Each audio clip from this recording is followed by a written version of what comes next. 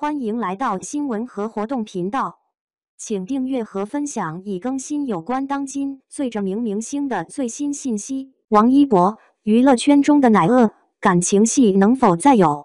更有魅力之独美探讨。王YiBo的演技飙升，尤其是在《追风者》中所展现的多样化演出，再次点燃了观众对他的关注和热议。他饰演的角色魏若来不仅让人眼前一亮，更是让观众们频频赞叹其出色的表演技巧。然而，在欢乐之余，观众们也开始关注起王YiBo在感情戏方面的表现不足，这一观点引发了不少讨论和思考。魏若来这个角色的出现，使得王YiBo得到了更多展现自己喜剧天赋的机会。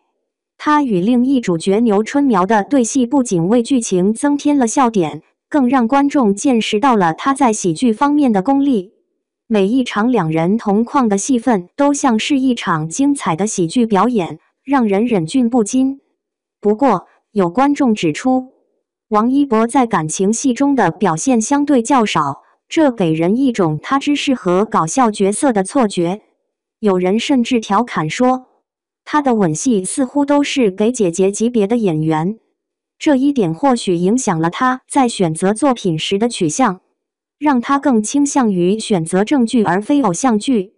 尽管如此，王YiBo对演艺事业的认真态度和实力却是不容置疑的。尽管有一些质疑声音，但王YiBo在《追风者》中的表现依然获得了广泛认可和好评。他不仅在喜剧方面游刃有余，而且在感情戏中也能够用心演绎，展现出独特的情感魅力。这种表演风格的多样性使他在观众心目中独树一帜，成为了备受关注的演艺新星之一。虽然有人认为他的感情戏给人一种独美的错觉，但这也正是他演技深厚、气质独特的体现。在观众的热议之下，《追风者》收视率不俗，这部剧的成功也为王YiBo的职业生涯注入了新的活力。作为他的粉丝，我们更期待着看到他在未来的作品中继续挑战自我，突破自己，展现出更加多样化和深入化的表演。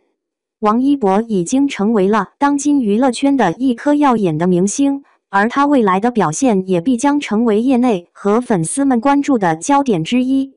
然而，这也引发了一些讨论和反思。